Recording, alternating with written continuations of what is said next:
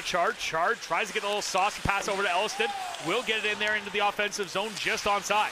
Alexander, he'll get it up to the half boards. Tries to get it to the point. Gets to the blue and bounced over a stick. 2-on-1 possibility here. Robertson, he'll carry it across, shoots and scores! Tristan Roberts buries it as the Stars open the scoring. Yeah, that's exactly what the Stars needed here, as they've not had the edge in shots, but have been able to get the pressure